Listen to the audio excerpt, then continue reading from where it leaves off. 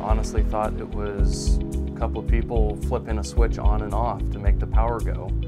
But as I stepped in the first week, I realized how many different teams there are. It's the teams that look out in the future. It's desktop support. You have cybersecurity. It's a whole ecosystem here.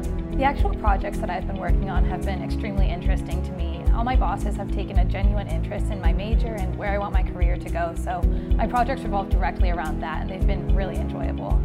I've stayed around MISO because of the breadth and depth of opportunities. I got a chance to add real value to the company by focusing on projects and challenges that should make a difference for our members. One thing that I've noticed about MISO that's different than other internships that I've had is the fact that everyone here genuinely cares about the career development and personal development of every intern, and they want you to leave better than when you came in here. And that's something that I think is hard to find nowadays. The energy industry is changing, and it seems like almost every day. Adaptability is something that's not just core to the way that MISO needs to adapt and change, but also to how each and every one of us needs to adapt and change in the way we do business. Whether it's working with WebEx and now working with Teams, everyone needs to be nimble so that we can continue to add value.